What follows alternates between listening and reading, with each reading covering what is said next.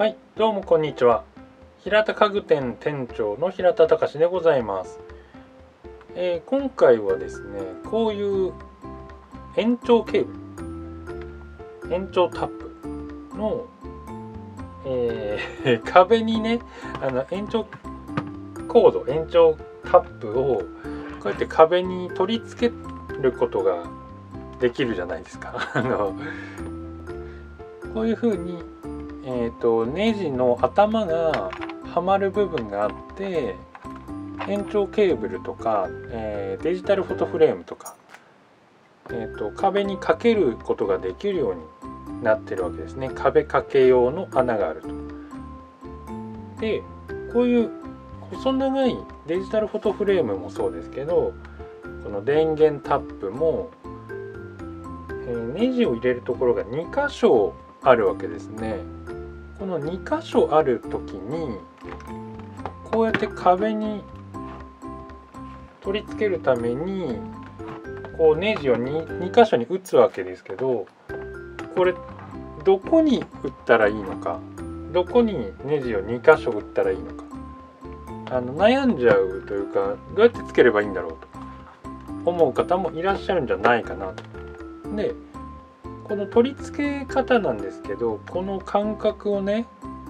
メジャーとかで測って、ここの間隔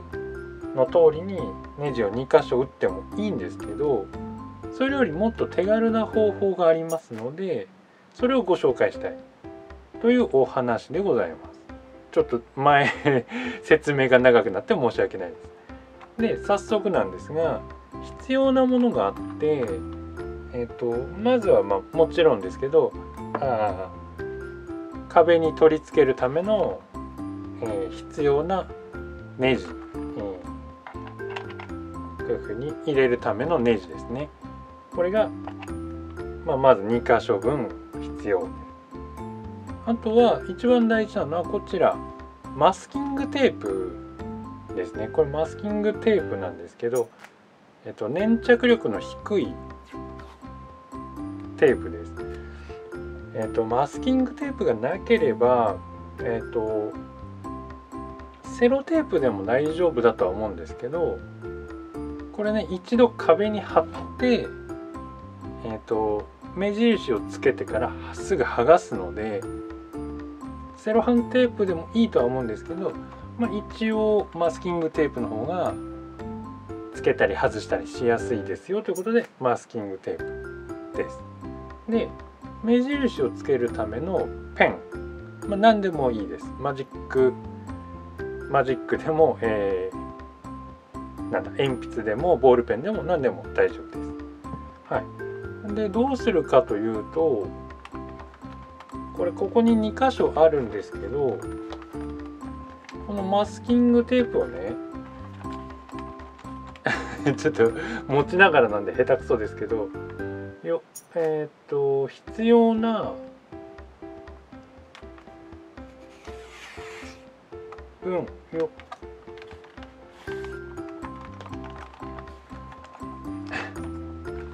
いしょ。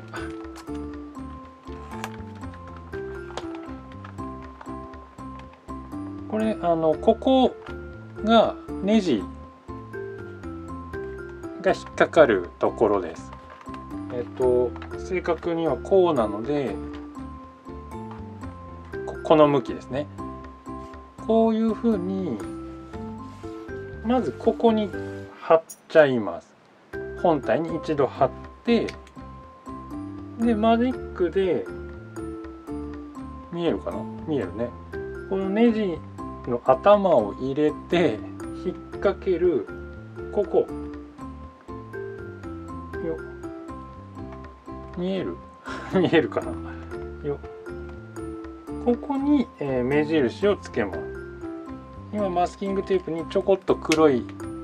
点がつきました。こういう感じ。こっちのちっちゃい方ね、こっちに、実際ネジがはまるので、ここにネジを打ちたいので、このネジを打つ場所を目印として書きました。そしてマスキングテープを剥がしてよ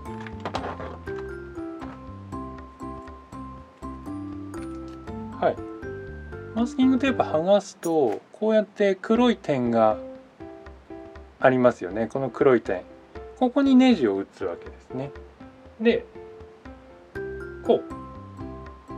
ういうふうに壁にマスキングテープを貼っちゃいます。よいしょ。この時ね、なるべくまっすぐにしたいんで様子を見ながら、なんとなくまっすぐじゃないねなんとなくまっすぐじゃないなよ。まっすぐ、この辺はまあちゃんと測るなり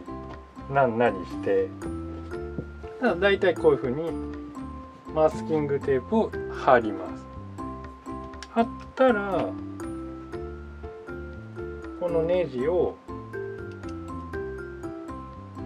見えてるね、この黒いところに先ほどつけたところにネジをちょっと打ちます。で壁に傷をつけて目印をつけます。つけまして、壁にちょっと穴が開きましたので、マスキングテープを剥がします。これが穴ね。見えないかな見えないかもしれないけど、ここに穴が今ちょっと開けたところがあるんで、ここにネジを打ちます。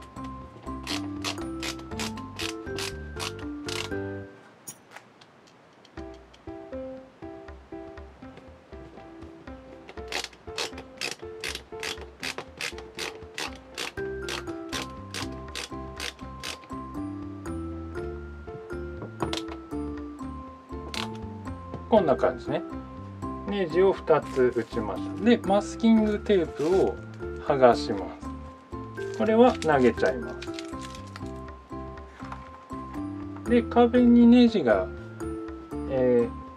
先ほどの電源タップのここの位置と同じ場所になってるので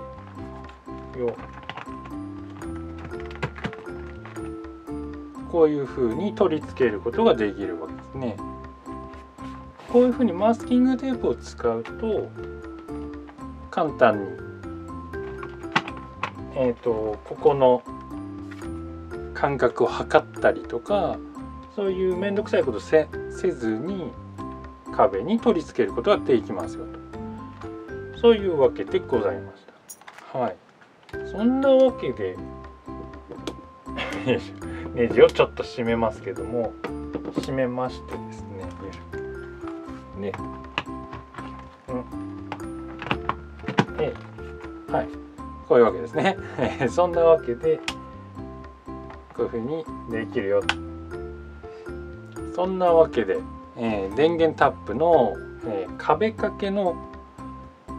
やり方、簡単なマスキングテープを使った簡単なやり方というお話でございます。もしよければ、参考にして取り付けてみてください。役に立ったよという方はチャンネル登録や高評価ボタンとか、いただけると店長とても嬉しいです。はい、それでは、今日はこの辺で。じゃあね。